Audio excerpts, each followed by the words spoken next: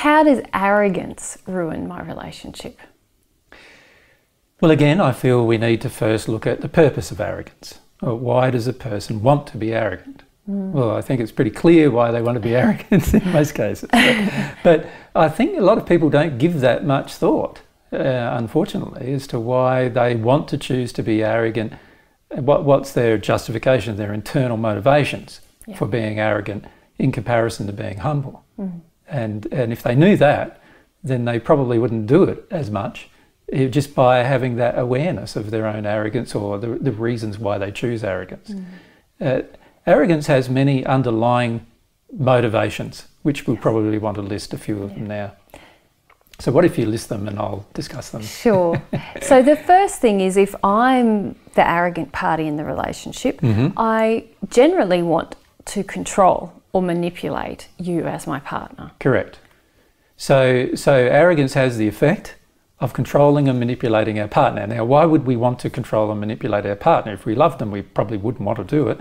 So there must be some unloving reason why we wish to control and manipulate them. And a lot of the times it's because we want them to do what we want. So we're basically just being selfish in the relationship, and there's a whole heap of things we demand and expect our partner to do, and the way that we get our partner to do them is by just being arrogant with our partner and bossing them around all the time. Bossing them around and forcing them into an acceptance of our opinion about matters. Correct. Yeah. So we just argue and argue and argue and argue until they admit we're right. One joke going around with men is, you know, if you have an argument with your wife, the best way to, you know, stop the argument is just to admit she's right. Which is sad, isn't it? Which is very sad. Yeah. What if she's wrong? Yeah. From God's perspective, it matters whether she's right or wrong. Yeah. And you can't grow your relationship if she's wrong. Yeah. So you accepting something that's wrong, well, yeah, that's wrong as well.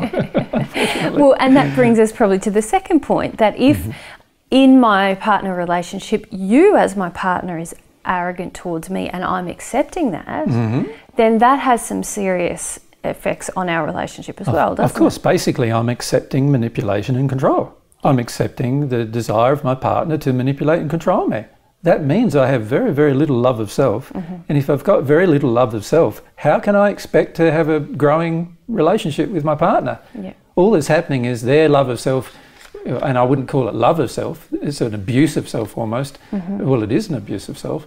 But their so-called love of themselves, their arrogant opinion of themselves grows, while my opinion of myself continues to degrade. And now, while one's growing and the other one's degrading, what's happening to the gap in between the two? Well, it's getting bigger, bigger, bigger, bigger. That's what, you know, easily ruins a relationship. The bigger the gap, the more likelihood of the relationship being ruined. Yeah. Yeah. Okay, so we've talked about the purpose of arrogance is a way to control one's partner. The secondary thing is probably about... I don't know if it's secondary, darling. Sorry. The second thing. Yeah, the second thing. Not secondary. Primary reason, really. It's probably the primary thing. Yeah. Because when we want someone to share our opinion, we often want to do that in order to feel superior to that person. Correct. So what we're doing is we want power and superiority over the other person. Now that's a pretty evil emotion, actually. It's pretty dark. And we see that occurring in many relationships where one party wants power or complete feeling of superiority over the other.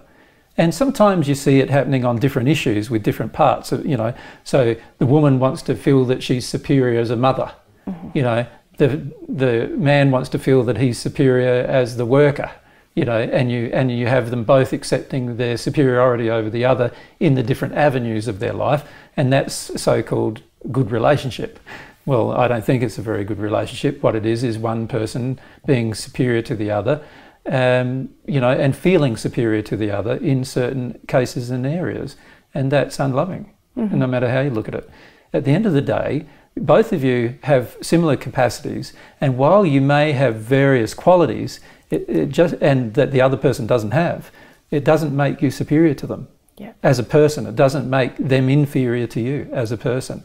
It doesn't mean that you're worth less or worth more, or valued less or valued more. And in fact, when we value something less or more, or make it worth less or more, we're actually having an issue with regard to the superiority and inferiority. And the complexities that superiority and inferiority create in a relationship are quite large, and they cause huge gaps in the two halves ever coming together. It's a massive problem, and people who use, you mentioned arguing, but also projections like condescension, dismissal of their partner. Yep. And all of these things, they have a dual purpose. One is to make the person who's doing it to feel superior, but also the corresponding effect is that their partner feels very bad about themselves, and that is the purpose of that projection. And they want their partner to feel bad about themselves, which is very disturbing, actually. It is. How can you say you love somebody when you want them to feel worse about themselves than they already feel? Yeah. Like that's not love. And that doesn't mean that you inaccurately say things about your partner in order to make them feel better. So if your partner comes up and says, do I have a fat bottom? And you say no when they do, that's not going to help them either. That's right? Denial. That's we talked about that we talked about that in the first question. No, but arrogance wouldn't go, you got a fat bottom when the person's just size 10 or size 8 or something, quite small in terms of their size. And you're trying to manipulate them into doing something even further, right? To get their what you feel is the ideal they should be to be there, and that's manipulation, which is one of the primary reasons why we revert to arrogance, trying to manipulate our partner to do what we want because we think that it's important. So basically, we've said that the purpose of arrogance in a relationship is to manipulate and control a partner, to get feelings of superiority and have our partner feel inferior. And to have power over our partner. And to have power. That's very important. So these are the purposes of arrogance within a relationship. Yes, and arrogance avoids anger, which is interesting. Arrogance is driven by anger most of the time, but it avoids anger by going, I'm above the anger. Right? You're just a silly idiot. You're so much of a silly idiot that I don't even have to get angry about it. It's a huge tool, isn't it? Like you said. And this condescension is a very strong form of arrogance, and we see people employ that a lot with their partner. Well, they employ it with the world in general and with us most of the time. So, of course, they're going to employ it with their partner. But it's a terrible addiction to stay in a state of arrogance. It has a terrible effect on your relationship for many reasons, which we'll go into. So that in that way, it's about avoiding truth. So we've mentioned control, manipulation, power, superiority, and avoidance of truth. Yes. This is all the reasons why there's arrogance in one or both of us in a relationship. Yes, and usually what we observe is that both parties have a degree of arrogance where they hold on to their own opinions quite strongly. They do not accept God's opinion about any matter, and they hold on to their own opinions quite strongly. The more they agree with each other, the better they feel their relationship is, and the less they agree, the worse they feel their relationship is. And when they don't agree at all, they break up.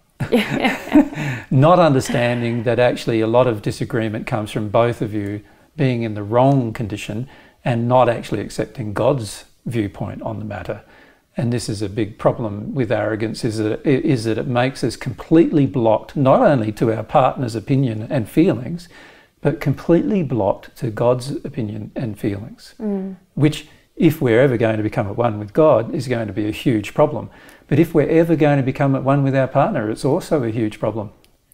Ironically, and as you would expect, I suppose, all of the issues that we have with our partner, we also have with God. So that's why working through your relationship issues can help you greatly with your relationship with God. So you've already mentioned really the effect that this has is very divisive on the relationship. It pulls the two parties end up feeling more and more distant from each other. It also creates a lot of anger and resentment, huge amounts of anger and resentment in the long run. And people have resorted in the past to violence in their relationship because of the anger and resentment created by arrogance. So it's a terrible underlying cause of, the effect being the violence. It's an underlying cause of violence in relationships. And often we see partnerships where the male is quite arrogant towards the female, And she ends up feeling worse and worse about herself, shutting down sexually, which is something that the partner often wants from... So he attacks her more. So he attacks her more, which makes her feel worse about herself, shuts herself down more. She feels more and more like she's a lesser being. So he starts calling her frigid. Yeah, so he then attacks her more. And in the end, there's no connection. Obviously, the woman in that situation is not feeling how she feels as a result of the projection. No, if she did, she probably wouldn't be there, probably. Yeah, yeah. The same we see, don't we, with women with men, yeah. where the women think they're superior beings because they're mothers. Mm-hmm. They feel they're superior beings and they should have the say in the household. They feel the men should look after their fear, you know, so the man's job is to make their fear go away and so forth. And so the women believe themselves to be superior beings. And, you know, the man can go off and almost do anything, but as long as he treats her like she's a superior being, then everything's fine. Yeah. And we've noticed in some countries, you know, particularly when we're in Brazil, that the women are okay with their husbands going off and cheating on them even, as long as they still believe, the husbands still believe that the wife is the superior being. Yes. Yeah. That she's the only one with brains and practicality and, you know, capability. And as long as she's a mother and she's got the right to say what goes on with her children and so forth. Yeah. Yeah.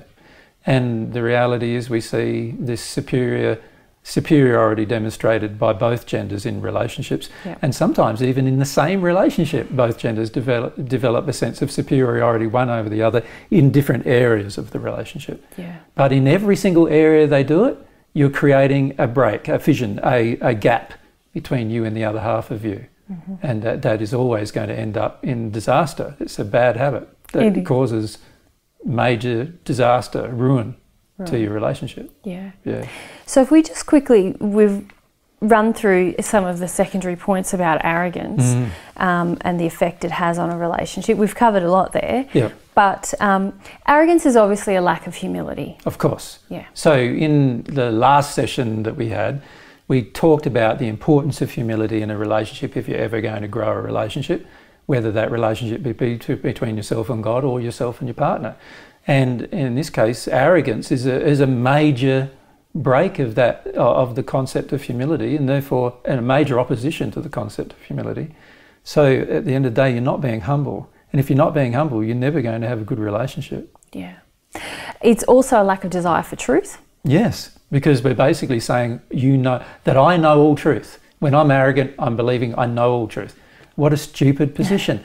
God knows all truth and you know barely any at all. And to be honest, if you're in your first incarnation on earth, you pretty much know nothing. And if you're even in your second incarnation on earth, which is only a few people in, there's still quite a lot you don't know. So you know, at the end of the day, you've got to get away from the concept of you knowing anything.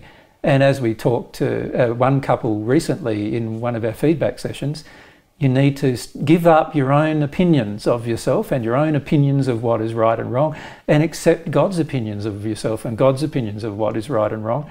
That is really the only way that you can give up arrogance, and that's a state of humility. So that's it, and accepting God's truth. Mm-hmm. Yeah. Mm-hmm. Okay. Arrogance involves a desire to feel and believe oneself to be superior, which we've talked about that. Yes, it's a terrible thing though, isn't it, when it's felt. Like if you allow yourself to feel that the other person believes themselves to be superior to you, it really feels like a very strong put down of yourself, doesn't it? They're not valuing you, they don't honour you, they don't respect you, they believe themselves to be better than you. There's so many negative emotions coming out of a person in regard to arrogance, and then that arrogant person believes that they should have a good relationship with you even. And it's impossible. Mm-hmm. You can't have a good relationship with a person who believes themselves to be superior with you and to you. And the real thing is, why would anybody want to have a relationship with someone they believe is inferior to them anyway? That's only because they want power. Yeah. There's no other reason. Yeah. Like, why would you want a relationship with a person who's not your equal? Yeah. And I do hear a lot of older ladies who have been attracted to divine truth thus far who speak in very kind of condescending, dismissive terms about their long-term husbands. And this is, I don't know and men generally. And men generally. And we noticed it even at the group, at the assistance group we did in Australia, when there'd be one man and a group of women, and all of those women being condescending to one man. Yeah. Like, and if I was that one man sitting there, I said, "You're just a bunch of condescending bitches, aren't you, really? like, what's wrong with you?" But, you know, because the man would put up with it, because he thinks he has to, because that's what he's put up with from his mother all of his life, he accepted it from them too. Yeah. Like, sad. It's very difficult for a person to feel attracted to their partner if the overwhelming message coming from that partner to the person is that they're inferior, that their will is not valid, that they're not really valid is really the projection that arrogance gives. Yeah. And it's sad because it hurts the person on the receiving end quite significantly if they have an emotional injury, and most of the time they do have the emotional injury to accept the hurt, because otherwise they wouldn't be living with the person in the first place. Yeah. And it continues to hurt them in the same way that their own parents have hurt them. And it's a really also, unfortunately, then becomes more like a parent-child relationship than a relationship of equals.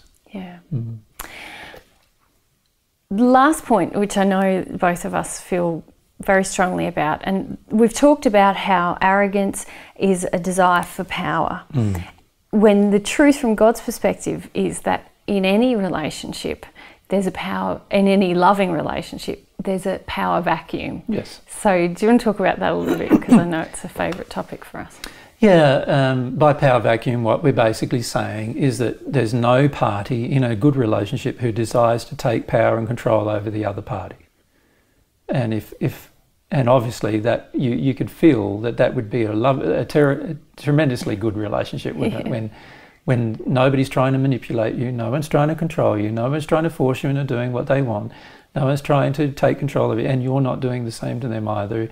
You're in this loving space in that place.